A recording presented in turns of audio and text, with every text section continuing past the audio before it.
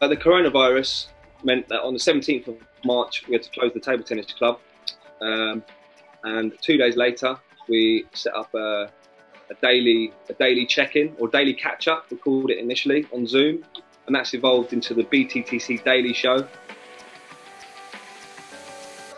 Let's start with today's daily check-in.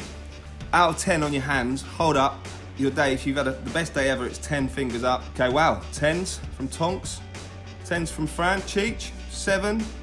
I love it, right. The Daily Show is more than just a check-in. We're doing music, fitness, singing, wonderful hobbies and interests. We're doing a selfie competition weekly. There's a weekly quiz, cooking sections, and it's just open source. Whoever's got ideas that they want to contribute to the show, they're welcome to do that.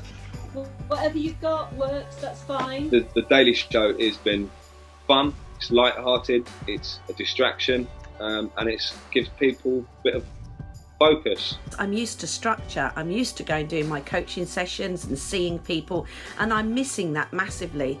So to know I've got that 5 o'clock show to look forward to when I see lots of faces has been absolutely incredible. This Daily Show is an absolutely awesome show. I really recommend it. It highlights and showcases incredible talent. Tim Holtam hosts the show with Teresa, and between them they encourage all this wonderful diversity of talent. Sports clubs, grassroots community sports clubs, are incredibly important places. So just do it, just try it and do it. And so someone needs to be on top of the technology. The regular time is good. We're doing Monday to Saturday at 5 o'clock, and then it's in everyone's diary. People want some sort of routine and formality. And then, amongst a little planning committee, can organise with the content. Make it about co-production and give people an opportunity to contribute, and you never know, they'll surprise you. We are aware that the people that are on the Daily Show every night, they're the ones that can get onto Zoom and have figured out the technology. There's a lot of people that haven't, and we've just worked on a guidance sheet that's being sent out to all of our volunteers. And it says, IT support, we're using WhatsApp, Zoom and Facebook to keep in touch with our members.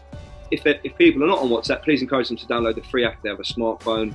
And then there's the Daily Show, fitness classes, yoga classes, senior fitness classes, with links to all of those, tips for your chats. We haven't reinvented the wheel, we've just taken what works and run with it. Bye everyone.